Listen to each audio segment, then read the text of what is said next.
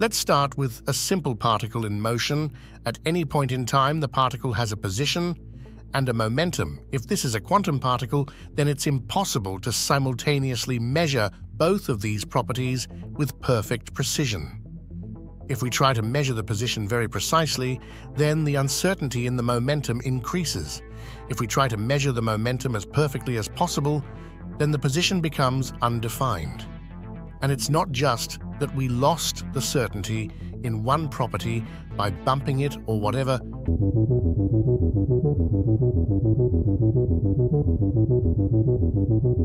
When we tried to or the other, the Heisenberg uncertainty principle is a fundamental limit to the knowability of the quantum world, and we talk about this fundamental in this video.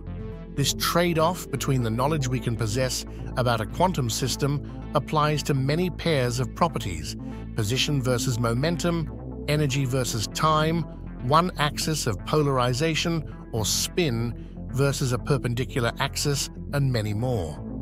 So if the electromagnetic field is quantum in nature, then the Consi principle should apply to our attempts to measure this field. Okay, back to our particle. Let's have two particles and give them both a negative electric charge. We start them off moving towards each other. We know that light charges repel, so these particles will interact by the electromagnetic field when they get close and be deflected back. We know that there's a quantum restriction on how precisely we can measure the position and momentum of these particles, but we also know that the particles' motions are entirely defined by their interactions via the electromagnetic field. So Bohr and Rosnell argued that the same restrictions on measurement of particle motion have to apply to the field that governs that motion. After all, measurements of the electromagnetic field can only happen by observing its interactions. If those interactions are subject to fundamental quantum uncertainty, then the field must be also, and if that's true, then it's reasonable to think that the electromagnetic field is truly a quantum entity, as indeed it turns out to be. If this argument applies to electromagnetism, why can't it also apply to the gravitational field? If we can only measure the gravitational field through the interaction of massive particles, and those particles are subject to quantum uncertainty, then surely our measurement of gravity is subject to the same here. It's important to pay attention to the details of the Bohr-Rosenfeld argument. They realized that in order to confidently state that the Heisenberg uncertainty principle applies to electromagnetism, we need to consider only a pristine electromagnetic interaction between the two particles. The interaction needs to be mediated by the most quantum possible influence of the EM field, a so-called quantum of action. That's the part of the EM field that we're trying to measure. If there are any extra bits of electromagnetic field, then they'll add to our uncertainty in measuring the field responsible for the interaction. But electromagnetism is pretty messy.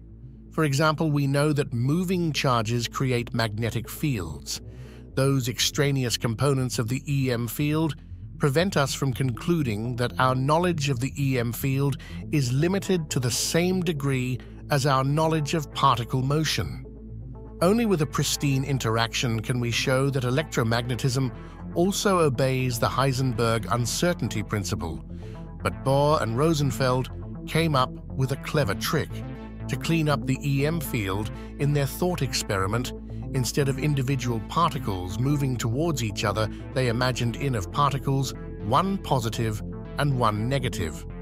That cancels out any electromagnetic field emerging from the particle motion, allowing us to describe the most fundamentally quantum interaction via the EM field. And it allows us to show that the EM field really is subject to true quantum uncertainty. This is where we get stuck with gravity. Particles with electric charge are subject to the electromagnetic force. The analogous charge for gravity is mass. The quantum nature of electromagnetism was the very first clue that led to the quantum revolution. It first showed up in the mathematical trick that Max Planck used to explain thermal radiation, and this inspired Einstein to take the quantization of electromagnetism seriously in order to explain the photoelectric effect. We understand that the electromagnetic field and electromagnetic waves, aka light, can be described as being composed of countless tiny and individual packets of energy called photons. Planck and Einstein's discoveries were clues that led to the full development of quantum mechanics in the mid-1920s, which was followed quickly by our full quantum theory of electromagnetism, quantum electrodynamics. But even before electromagnetism was properly quantized, Niels Bohr and Leon Rosenfeld came up with a strong argument that this force must be fundamentally quantum. Maybe if it works for electromagnetism, we can also use it to argue for gravity being quantum. Our modern theory of gravity was discovered a little over a century ago with Albert Einstein's general theory of relativity. And then just a little under a century ago, we discovered quantum mechanics, which would become our modern theory of everything, except gravity. It was an exciting decade or so for physics, but then things slowed down. We've spent the following 100 years trying to reconcile these two theories and bring them together into a single master theory of everything.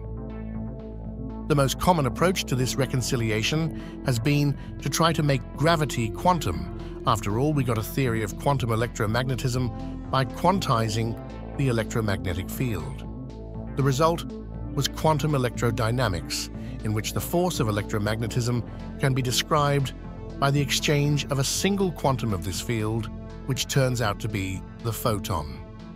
The holy grail of theoretical physics is to come up with a quantum theory of gravity, but after a century of trying, we really have no idea how close we are or if it's even possible. But we shouldn't feel bad, because it turns out that the universe is doing everything in its power to make this as difficult as possible. We've talked about these theories in the past. They are mathematically very dense and involve quite a bit of speculation, and some have argued that we are getting way ahead of ourselves with these theories. So today, we're going to get right back to the basics. To do that, we'll follow some of the thinking of Freeman Dyson, who helped shape quantum theory from near the beginning and thought about the most fundamental questions for all his long life. We'll see what he had to say about whether it's even impossible to detect a graviton, something we need to do in order to verify that gravity really is quantum.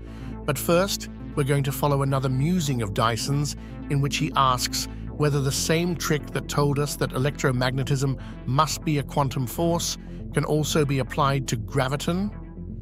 There is more to add into this theory, as it's a very broad subject, which we can come up in the next part of this video, so make sure that you subscribe to our channel and press the bell icon. Like and share this video.